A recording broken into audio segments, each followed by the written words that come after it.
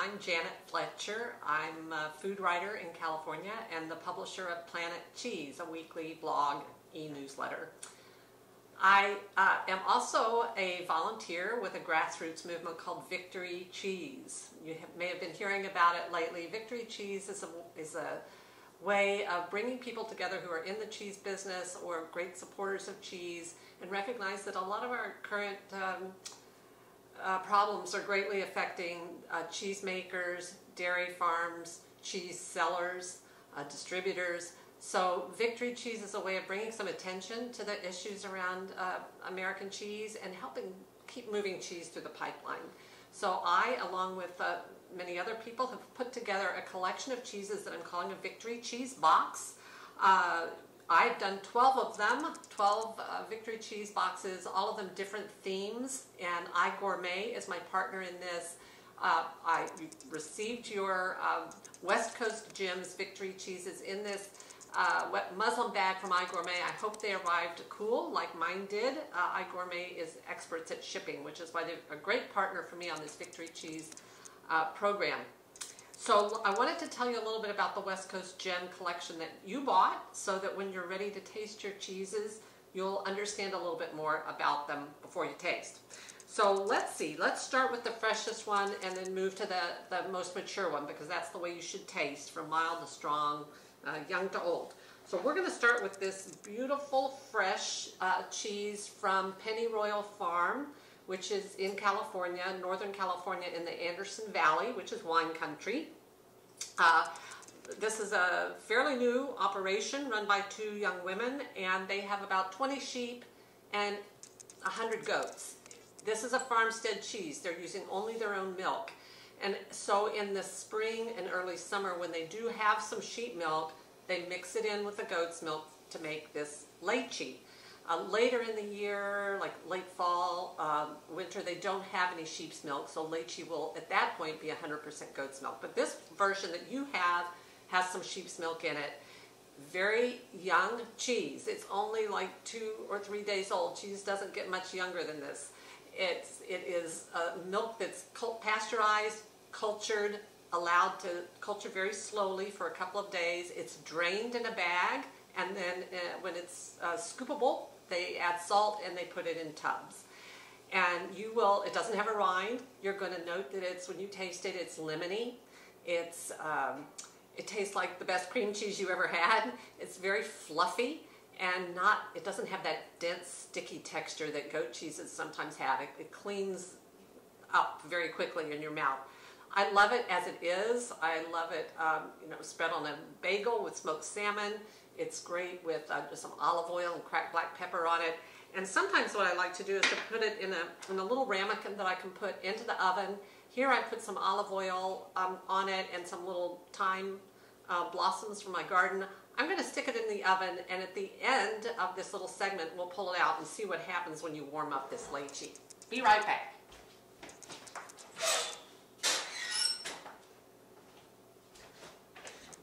So lychee is when you want to eat. Don't let it sit around. Once you open the tub, you really want to eat it within, I would say, 2 or 3 days. It's going to start to just lose some of that fluffiness and that beautiful fresh taste. So our next cheese is also from California, not far from the Anderson Valley, where lychee is made. This is from Nicasio Valley Cheese, a creamery that's maybe 10 years old. And this is their newest cheese. It's called Tomino, T-O-M-I-N-O. Like the lychee, it's a farmstead cheese, but it's 100% cow's milk. The LaFranchi family is a 3rd-generation dairy family in West Marin, California, and they have only cows, organic cow's milk. And the LaFranchis are, it's an interesting story because they are, as I said, 3rd generation. Their grandfather immigrated with like $30 in his pocket from the Italian-speaking part of Switzerland in northwest Switzerland, near the Italian border, in a little valley called the Valle Maggia. And he immigrated to Marin County. He started a dairy farm, and his son kept the dairy farm going, and then the next generation, the guys that I know, decided they wanted to turn some of that milk into cheese and add some more value to it, basically try to make a more profitable business. So they went back to the Valle Maggia in Switzerland, tasted around, found some cheeses they love, learned who the cheesemaker was, and then asked that cheesemaker if he would come back to California with them and help them create a line of cheeses modeled after the the Italian Swiss ones that had been part of their family heritage. So that's what they've done. They make several different cheeses, all of them quite tasty and well made. The Tomino is a little different. It's a hybrid cheese. I'm very happy when I pick it up and I see how squishy it is, because that tells me it's getting nice and ripe. It's kind of like a very ripe peach. And this cheese, when it's very young, is going to be firm, like when it's 2 or 3 weeks old, but it's released at about 5 weeks. When it starts to get soft, it gets even better for 2 or 3 more weeks. And inside, it's going to taste like mushrooms. And it's going to have a very buttery, supple, silky taste. When it's super ripe, it's going to run. But I think here we're going to be able to get a nice kind of camembert-like slice out of it with camembert-like mushroom and yeast notes. But this actually has what's I would call a double rind, because underneath this white mold is a reddish rind that the cheesemaker achieved by washing the young wheels with salt water, with brine. This reddish rind grows, and then the white rind goes on top of that. So it's an interesting original cheese, and I know you're going to enjoy that one. Lastly, we have a cheese from Oregon, from southern Oregon, the coastal town of Bandon, and it has an interesting story too, because Bandon is dairy country. It's kind of warm coastal Oregon, lots of great pasture for cows, and there was for a long time in the town of Bandon the Bandon Cheese Factory. And a young man named Brad Cinco kind of grew up in the factory. His dad managed it. Brad learned how to make cheese there, and then his dad sold it to a much larger creamery that pretty quickly shut it down.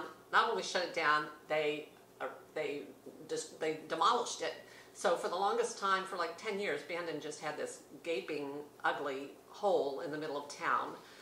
Well, Brad went up to Washington State, and he started making cheese with Beecher's in Seattle. He developed Beecher's recipes for its fabulous cheddar, award-winning cheddars. Brad became quite like a rock star cheesemaker up at Beecher's. But then he learned about somebody who was going to develop that spot where the Bandon Cheese Factory had been. He was recruited to come back to Bandon, his hometown, help develop, they don't call it the Bandon Cheese Factory, they call it now Face Rock Creamery, but it's in the site of that Bandon Cheese Factory where he grew up and learned to make cheese. So Brad has come home again to Bandon at Face Rock Creamery. He's making fabulous cheddars. This one is his flagship. It's called cloth-bound cheddar, and you can see on the outside it has a cloth wrap. It's not waxed. It has this cheesecloth wrapping on the outside, and that allows the cheese to breathe, to have air exchange as it ages. So you get those kind of classic English cheddar smells of nuts and candle wax, grass, and Brad also has a little secret, although he tells everybody, that he doesn't just use straight cheddar cultures. He also uses some alpine cultures that you might use if say you were making Gruyere, and that gives a more mellow taste, a more nutty aroma, and I think you're going to find that when you taste it. It's not a sharp cheddar. It's quite a mellow, nutty, buttery cheddar. Very delicious. You're going to love that. Let's get our lychee out of the oven and see how it looks.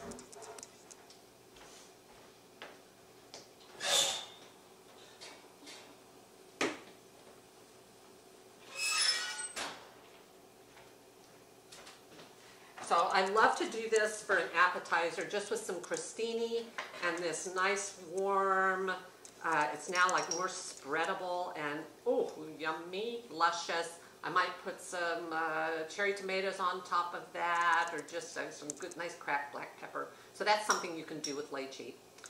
I hope you'll enjoy your West Coast Gems collection. I hope you'll look on the iGourmet site at some of the other Victory Cheese box collections curated by Planet Cheese. There are a dozen, and they are all differently themed, and I hope you'll enjoy all of them.